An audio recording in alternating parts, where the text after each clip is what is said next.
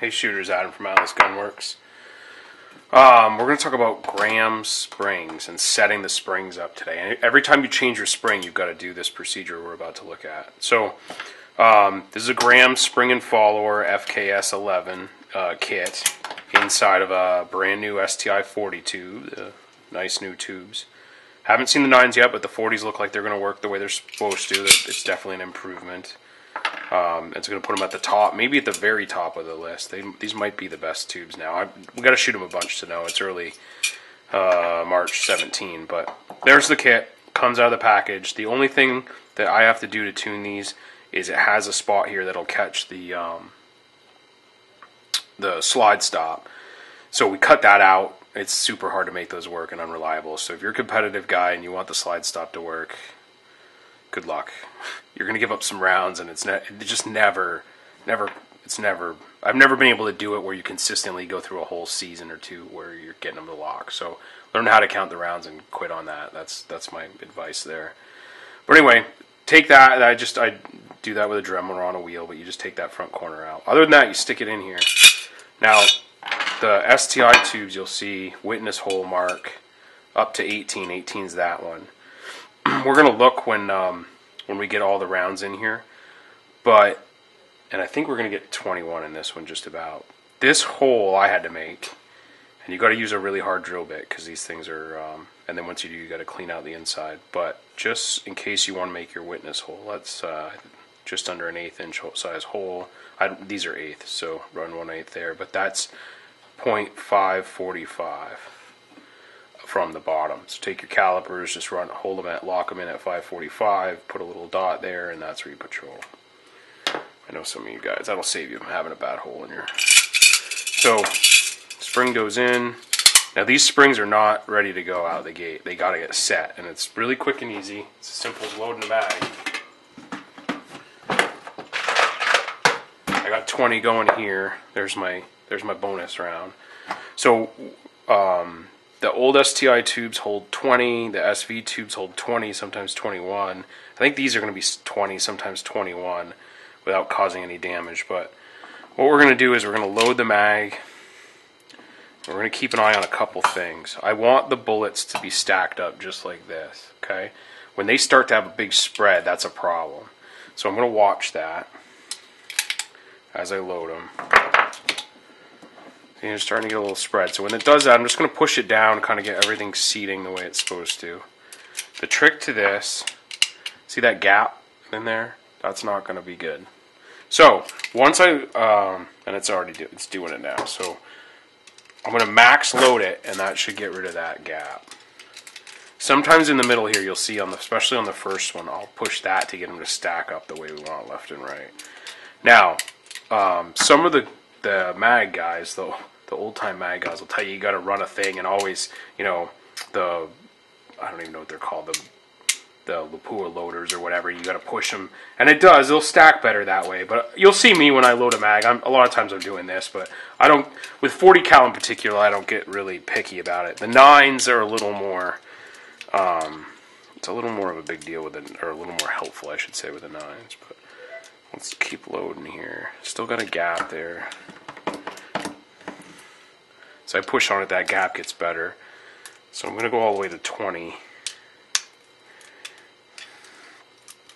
Now,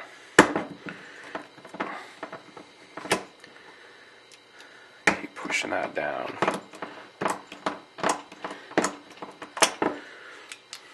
It's looking better. Now if I unload this, it should have set that spring and we should be good. It should be that simple. But we're all greedy, right? Everybody says don't be greedy, but we're all greedy. There's 21. Now, if you drill this hole at 545, you'll get the rim of the case at 20. And hopefully, with some luck, you'll get the primer at 21. Now this one's way tighter than the last one I did. But there's the primer at 21 on the bottom, so that worked. You can see that. That's not easy to see, but you could see the primer instead of the primer edge. So there's 21. Could you start? And we don't really love that gap there, but see, this is not too bad. And then as you get those two out, It's looking pretty good. So that should be set now. It should load a little different this time than the last time. So let's just go back up through. See what the like. Look at those two. That's perfect. Just sitting right on top of each other. A little gap in there is not terrible, but it can't be. And the nose needs to be up on that second round. That's what we're looking for.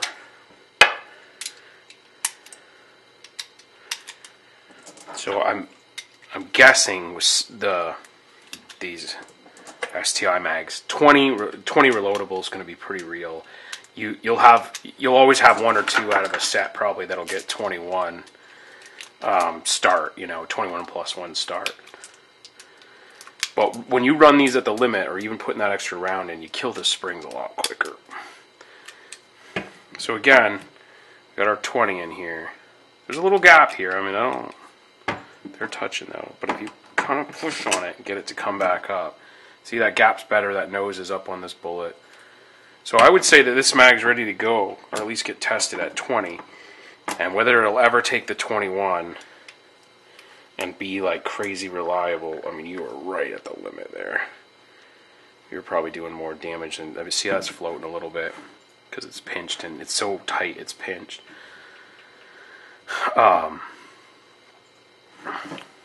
I don't know.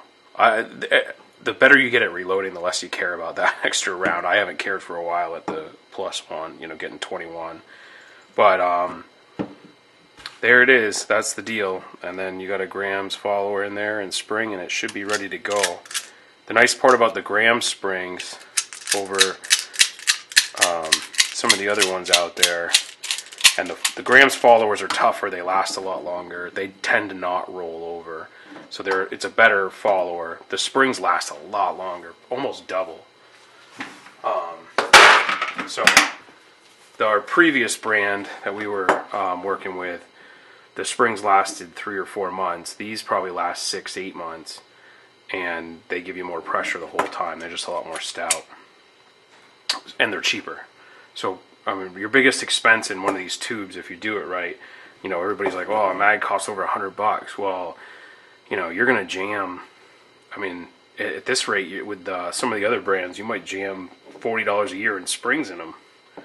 So the real cost is the fuel, maybe even more than the car itself, if you look at it like that. So if I could cut my if I could put half as many springs at 70% of the price, that might be worth it. That's certainly something we're looking hard at. But that's how you set up your Grams spring and follower kits.